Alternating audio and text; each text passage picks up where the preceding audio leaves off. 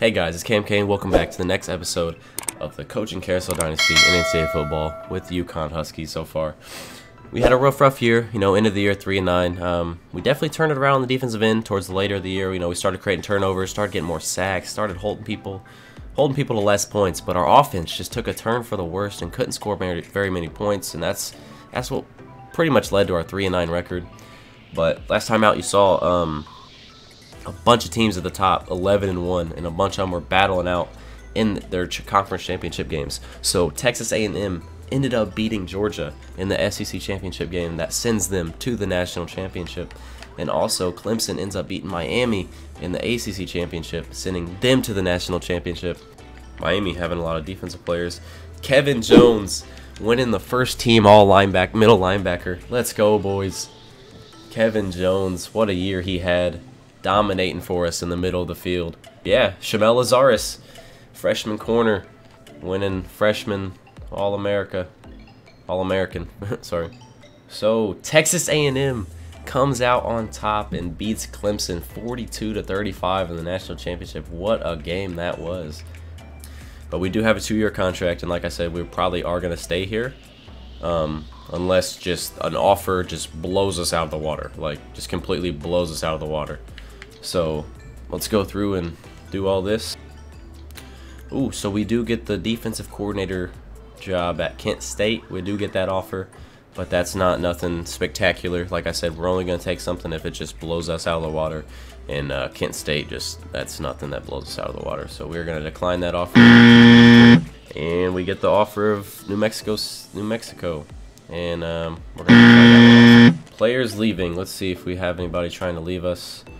Alright, so Ryan Carroll is trying to go to Virginia for playing time. Persuasion chance is very low. He's a young corner too, man. I really don't want to lose him. We'll say we'll play in more than 9 games. We'll see that and see if I don't feel like I'm part of the team. I need a fresh start. Alright, well he is going to leave. So one of our coaches is leaving. So our freshman wide receiver wants to leave because our coach is leaving. And his persuasion chance is very low. So, yep, and he's gone too. So we are losing 2 players. All right, so we got transfer requests. We do have a wide receiver from UCLA. Oh, nice. Looks like he wants to come back home. 74 overall freshman. Let's go, boys. Charles Njoku. Not very fast, but he is tall. I like it. 6'5". It'd be interesting. I mean, we had a lot of people interested in going to our school that nobody else is even going after. So hopefully we get them with not much time on them. I went hard after 2 or 3 people, so hopefully we get some people. Like I said, this was a learning experience. So when I am a head coach, we can figure it out how we should recruit and all that. But damn, so we end up losing that center and that athlete. But we got those big outside linebackers. Let's go. So we took that one outside linebacker from Michigan. We got John Walker too. We lost the defensive tackle to Clemson, and we lost a lot of people, dude. Jeez. But we got our needs. We got our outside linebackers. So hopefully that definitely improves our defense going into next year. So we end up 65th. Not too bad. After a down year, we still get the 65th best class out of 116. I think is on this game. 116 teams. We get 65th, so that's not too bad, so it signed 17 recruits.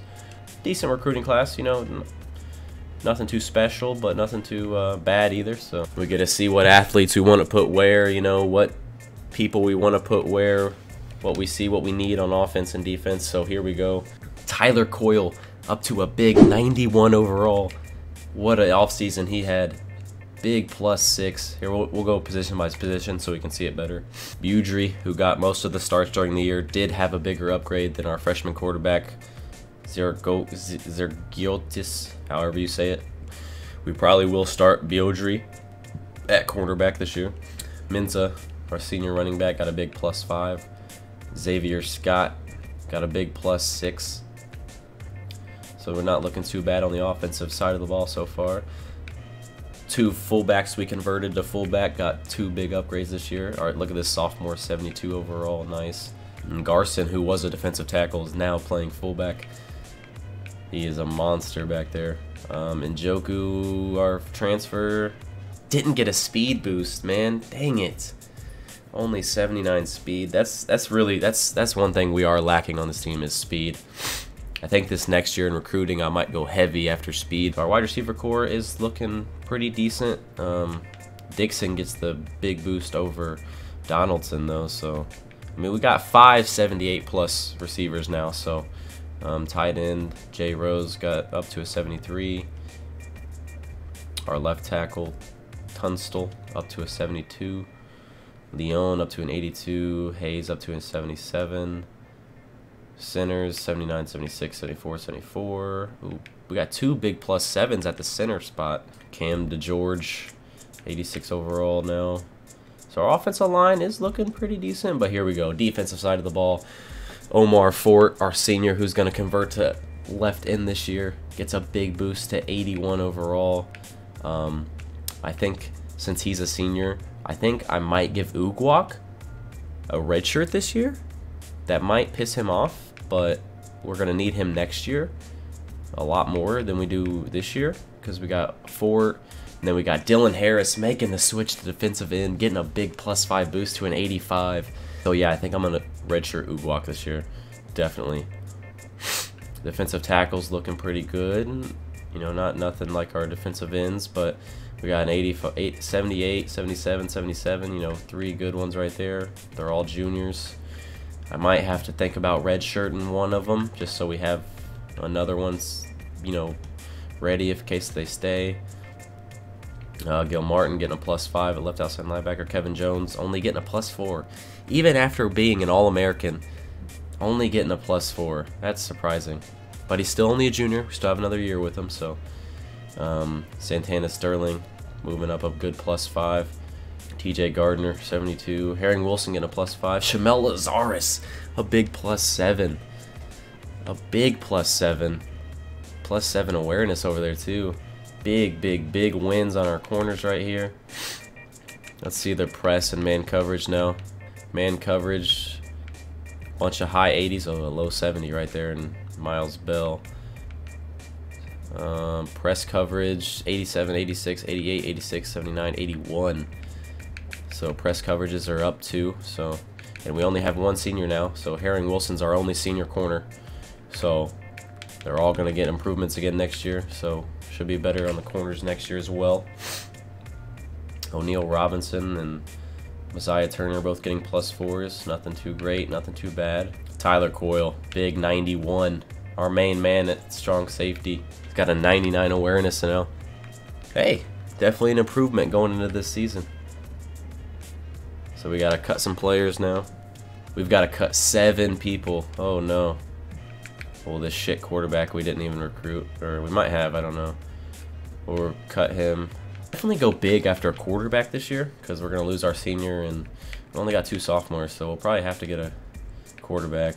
I probably won't. I'll just see if who I can switch to fullback if we have a surplus somewhere. So yeah, I probably will cut him. Offensive line definitely needed some cuts. Yeah, this guy's shit.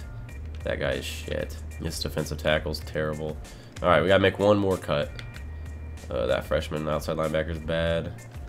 See our worst player left. Yeah, he's our only 50. Yeah, we'll go ahead and cut him too. All right, here we go. All right, so we're going to open up the season at home against Northern Illinois. Then we're going to go on the road at number 9 Mississippi State. Then we have a bye before our big rivalry game against UMass.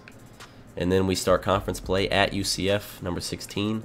Then we're back at home against SMU, then at Memphis, and then back at home against Army, and then at Old Dominion with a bye.